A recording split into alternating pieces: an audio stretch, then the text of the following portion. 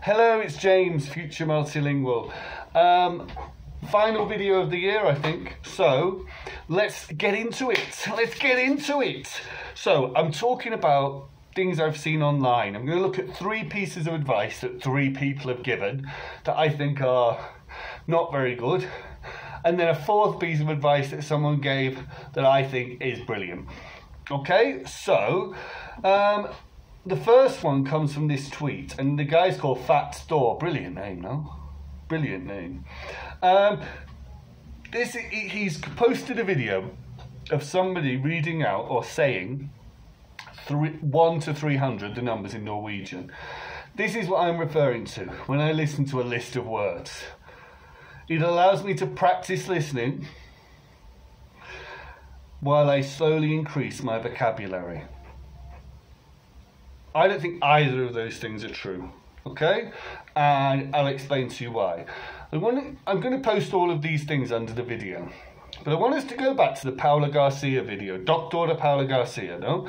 And she said this, that when you're a child, you develop the sound categories with which you will, the phoneme categories with which you will process all languages as an adult.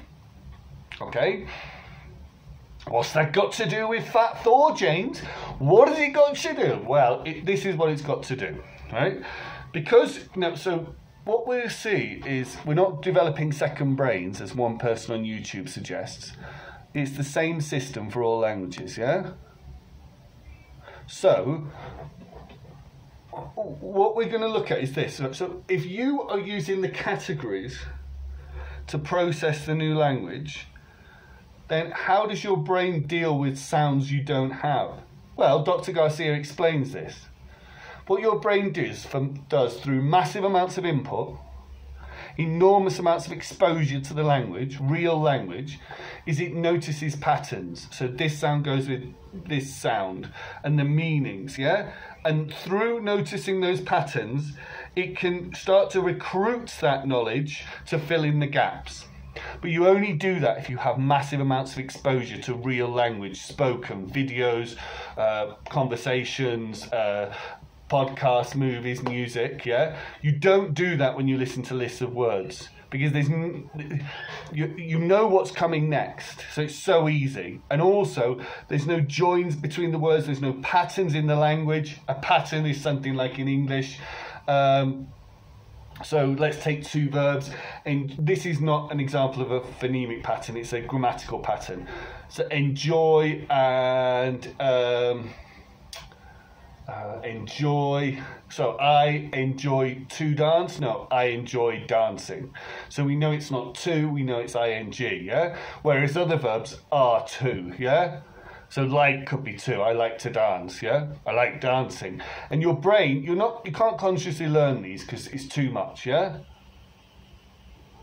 So subconsciously and incrementally over time, through exposure to examples of real language, enormous amounts, your brain develops the knowledge. The same with phonemes and what goes together, yeah? So that it can fill things in. I'm not so great on phonemes, so I gave a grammatical example, but you see what I mean, yeah? Now, if you're not listening to real things, you're listening to lists, you never get that. So it's one of the key things you need to develop as a listener you're not getting through this strategy, which, now this guy's, he's just sharing his opinions. I think he's wrong in this case, but he's just sharing his ideas. He's not asking anyone for any money, yeah? He's just trying to help people. That is a different category to people we're going to see later. Okay? So, this is he just wants to help people. Just creating a conversation, bouncing ideas off. In this case, I think he's wrong. He talks about it for other things. Now, it doesn't practice your listening either, because in listening, you need to process things in real time and extract meaning. Now, if you're listening to a list of items of clothing, you know what's coming next. It's another item of clothing. So you're not real-time processing and extracting meaning. Now, you might say you're developing knowledge of phonemes and in the language, but look, because there's so many things going on when we listen, We're not just processing sounds, we're doing so much more, like we've just seen with those two examples. That's why you have to listen to whole things where you're extracting meaning and not lists, because it only practices a tiny amount of what you need to do when you listen. Okay? The next problem with it is this vocabulary acquisition. Now take a word like work, yeah? You could listen to that in the list of verbs. Work, trabajo, yeah?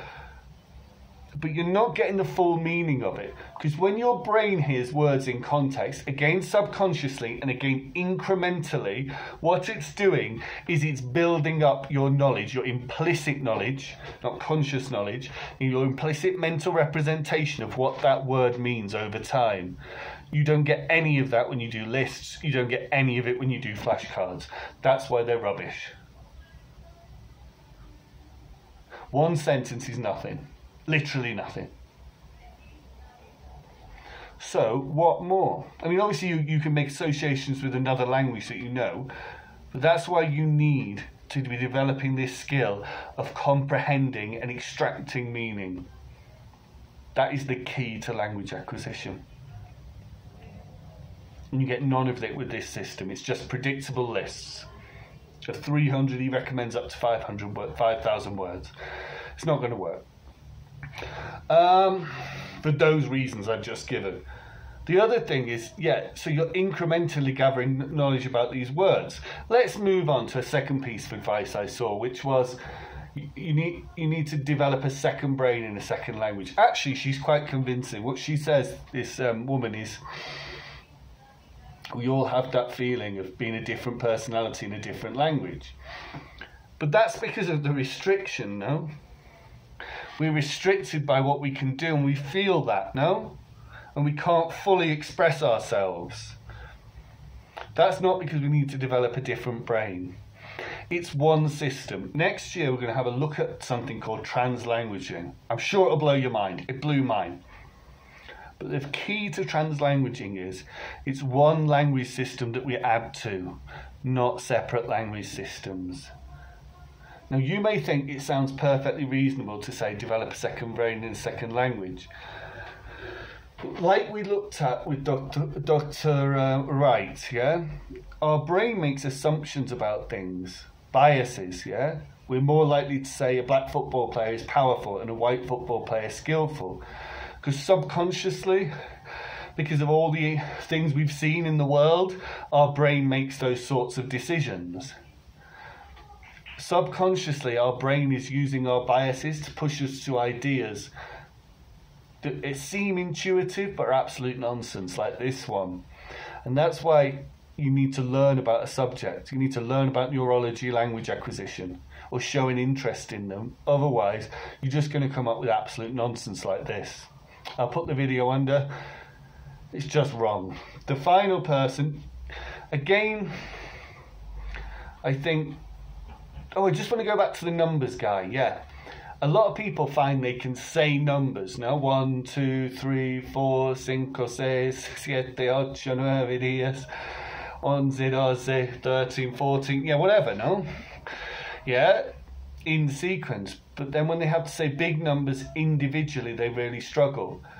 It's because you learnt them as a sequence and you've not just been exposed to them gradually and incrementally acquired knowledge of them. That's why that's bad. The final person is someone who was saying, she started her video by saying, some people like to sell the idea. Sell means for money, no? You can say, oh no, they're selling an idea, but it sort of cleverly makes you think that they want something from you, no? That's what that gives the... And she said that we all learn languages in the same way. Now, obviously, we all get different types of input. But as Dr. Garcia said, as Stephen Krashen said, as Jeff McQuillan will say when he comes on the show in the new year, such exciting news, cognitively we all acquire a language in the same way.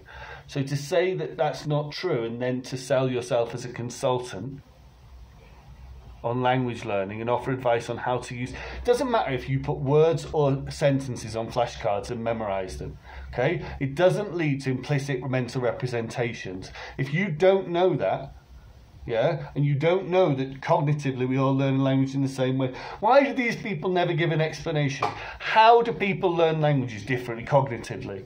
You tell me. Okay, somebody said to me, James, you should read Paul Nation. You go on too much about Krashen. I've read Nation. I've even used his vocabulary level test in research. That's how much I've read of him, yeah? But I've never seen anything where he explains why memorized words on flashcards don't last as long. Like when you do a how long do these last tested after a month or 2 months, why do memorized words why is it much lower than words got through input? And efficiency calculations. Of course you get some words from memorizing, but it cannot be any part of the key strategy. It is a distraction from the acquisition of language, in my opinion. But if these people are insisting that cognitively we learn languages in different ways, and that they can somehow, using something like learning styles, help you and consult you through to find your own individual way, explain to me those different cognitive processes. Because if you can't, it just sounds to me like you want to sell a service. A service that won't work.